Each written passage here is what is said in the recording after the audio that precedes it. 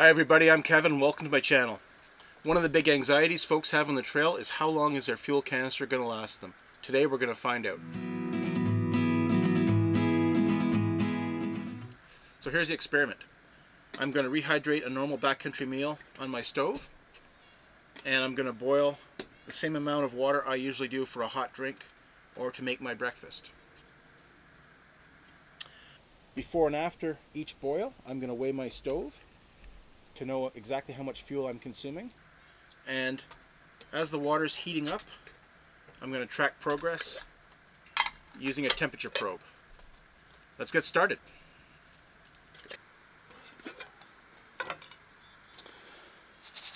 So this is a normal backcountry meal that I have. This one's called beef and rice. It's beef, rice, tomatoes, onions, and spinach, all dehydrated. And this is 150 grams. This is normally what I make for a backcountry meal. What I don't know is how much water I normally put in this, or how much fuel I consume when I'm doing that. So today I'm going to find out. I normally just dump my meal in the pot, give it a shake so it levels out, and I just cover the meal with water. Just about that much. Turns out that amount of water is 300 milliliters.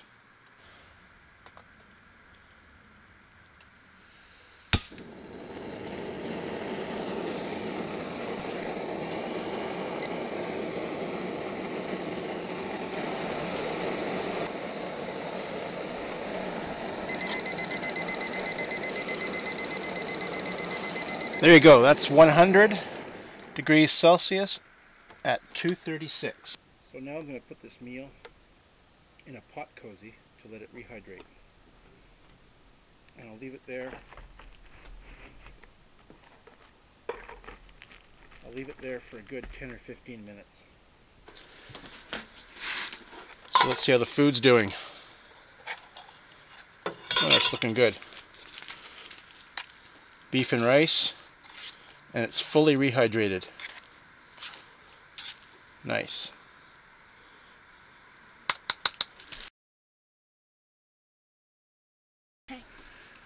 So I've enlisted the help of my daughter, Erin, to help taste test this food. Go ahead, tell me what you think.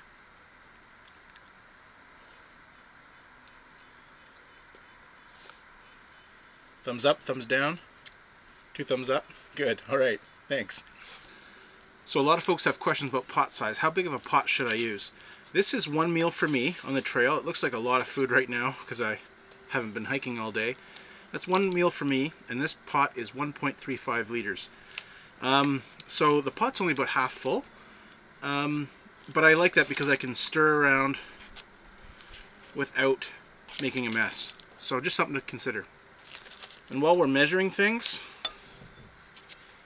what volume of food did I actually produce?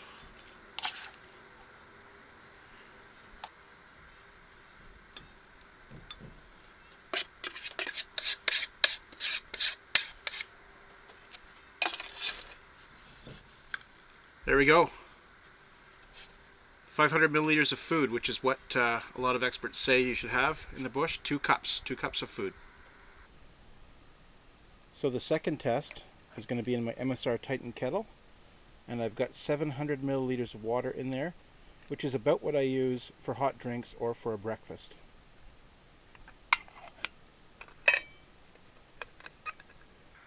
Let's get the probe in there and start this test.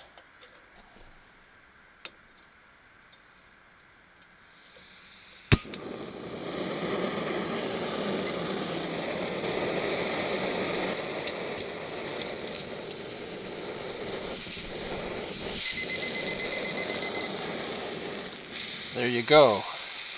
I plotted the temperature over time for both the food and the water. The water shows a very linear relationship, which I think was expected.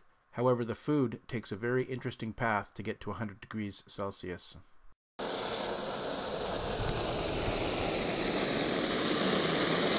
So on the trail, if I have a normal oatmeal and coffee breakfast, I'm going to burn 13 grams of fuel. I don't use my stove at all for lunch, so that's 0 grams of fuel. At dinner time, that food I cook is going to cost me 10 grams of fuel.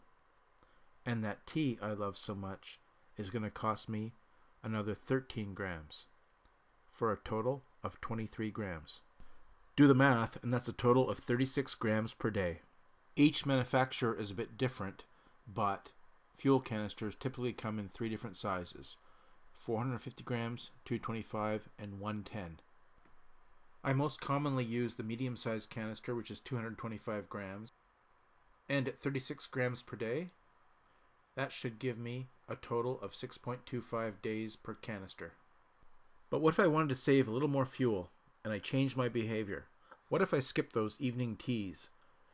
What if breakfast cost me 13 grams, I still spent 0 grams of fuel for lunch, and dinner, I only burned 10 grams? Well, that'd be 23 grams per day, and that'd be 9.7 days per canister. All right, thanks for watching. Have a good day.